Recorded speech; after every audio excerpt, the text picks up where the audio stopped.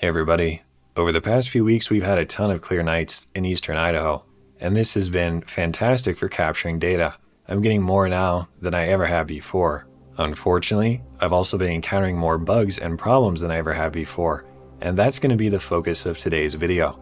I want to explain all the problems that I've encountered, and I want to tell you more importantly, how to fix those issues if you encounter them as well. If you've watched my previous video on this topic, then you know some of the problems I encountered, and I'll explain how I fixed those as well.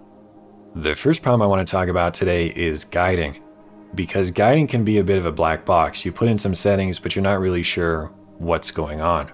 And to be honest, for most of the last 5 years, I've used the same guide settings regardless of the mount, the camera, or anything else I was using, and I never had any problems. It wasn't until I was using the AM5N and photographing up near the North Celestial Pole that I encountered these weird RA spikes on my guiding graph. I did reach out to ZWO and submitted a bug report, but unfortunately they never really gave me a straight answer on what to do or what to try, and therefore it was up to me to figure it out. That's one of the main takeaways from this whole video, is that really for all of us, it comes down to our own troubleshooting skills and how much BS we're willing to put up with in a single night to see if we can solve our own problems. Anyway, I did some more research on guiding and the different parameters you can set, and I stumbled upon this great article, which really goes into a lot of detail, especially regarding the AM5 mounts. And what I realized is that my original guide settings were probably too slow for the AM5. I was doing 3-second long exposures, and my guide speed was like 0.25x, among some other concerns.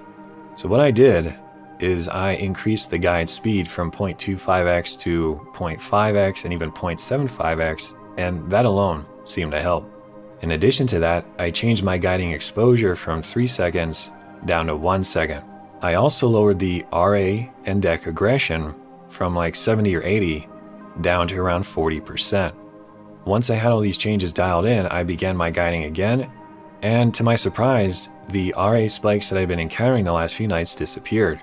The guiding graph was much smoother, and overall my total error was considerably lower.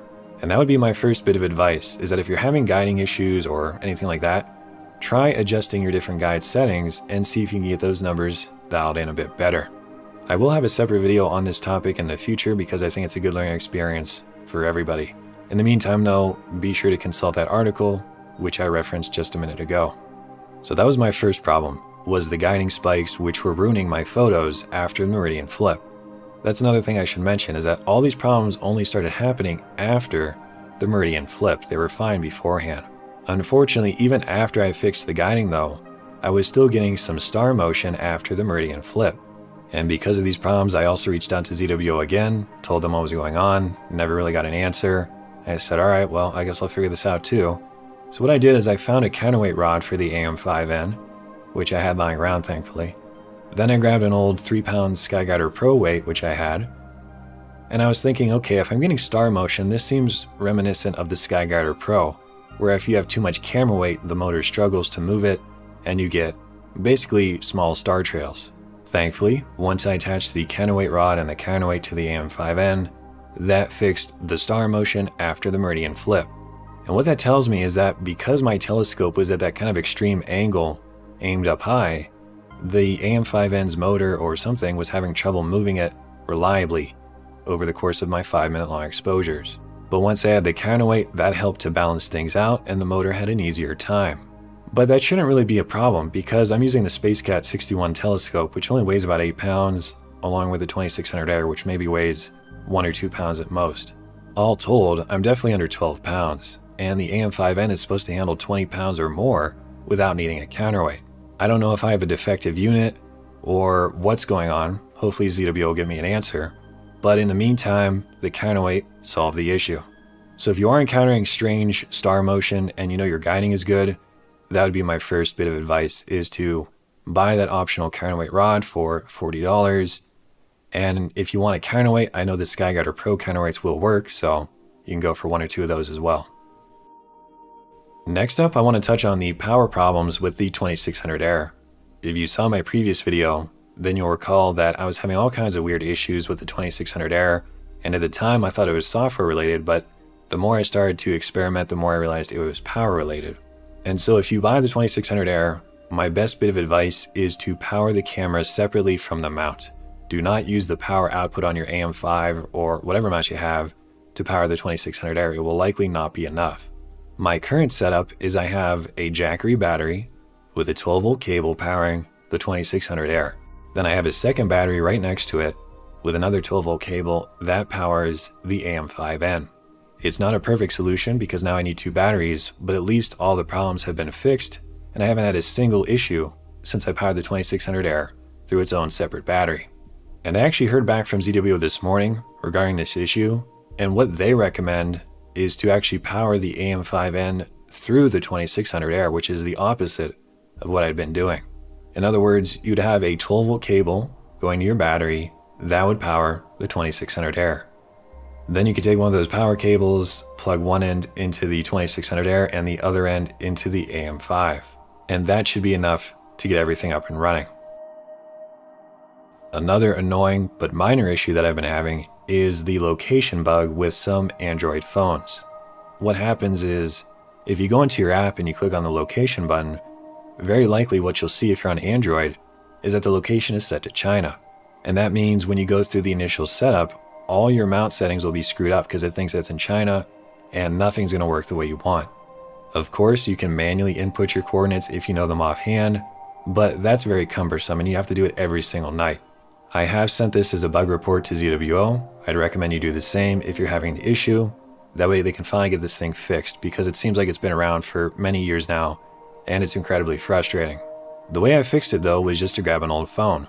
It seems like my Pixel 7, which I'm currently using, has this bug where the location never updates, but my older Samsung phone does not have this issue, and it will properly grab my actual coordinates. I've also got an iPad, which does not have this issue, and my girlfriend started using her iPhone rather than her Android phone. That way we didn't have to deal with entering the location manually every single night. I do realize that many of us only have one phone, and therefore this is not a solution, but if you do have an old phone lying around, put the ASIAir app on it, start it up, and see if it will actually pull on your correct coordinates, and then you can just use that for the ASIAir at night. The final problem I encountered this week was the firmware update for the ASIAir. And that's why I said in my previous video it's always a good idea to disable the auto updates for the ASIAir app. Because what happened to me is the app auto updated, I forgot to turn it off, and then the firmware had to be installed when I turned on my ASIAir Mini. There was no way around it. And what happened was I was doing the firmware update, and normally it loses connection halfway through, then it reconnects, but it actually reconnected to the 2600 Air's Wi-Fi network instead. And that must have broken something, because from that point forward, the ASIAir Mini no longer generated a Wi-Fi network, and it was basically a bricked unit. I couldn't do anything with it. So I ended up wasting an hour of a perfectly good night trying to troubleshoot this problem and bring the ASIAir Mini back to life. Thankfully, the solution was pretty simple once I figured it out. If you have the same problem, what you want to do is turn everything off, then you're going to hold down the reset button on the back of the ASIAir Mini. With the reset button held down, you're going to turn on your battery, and I would say wait about 10 seconds with that button held down. If you do this correctly, it will reset all the Wi-Fi parameters, and you won't hear the beep or anything else, but the Wi-Fi settings will have been fixed. Then you can let go of the reset button after about 10 seconds, turn off the battery. I would wait about 5 or 10 seconds again, turn on the battery once again, and now you'll hear the loud beep and the ASIAir will be back to its original Wi-Fi name with the original password. Then you can connect to it, ensure that the firmware was updated properly, and you can adjust the Wi-Fi settings back to whatever you'd like them to be. Alright, well, that's about all the problems I've encountered over the last month. Thankfully they're all fixed now, and I can finally enjoy this new moon cycle and capture a lot of data. My final bit of advice is to just hang in there, because I know how frustrating it is to get to 11 or 12 o'clock at night and have to deal with these software issues or whatever problems you're encountering. That's the last thing you want to deal with. And the unfortunate reality of this situation is that it's up to you to find a solution. You can submit a bug report to ZWO, and it might take them days, weeks, or months to get back to you with a solution.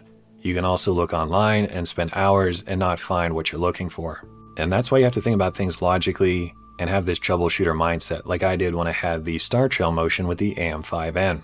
When I'm seeing trailing, especially in just 5-minute long exposures, that tells me either my polar alignment's wrong, there's something screwed up with the guiding, the tracker is not moving properly, something like that. And while it could be a defective unit, that would take weeks to resolve. So I tried to find a faster solution. And since I had a counterweight and a counterweight rod lying around, I said, well, maybe it's just that my telescope is too heavy. It shouldn't be, but that's something I can try to rule out.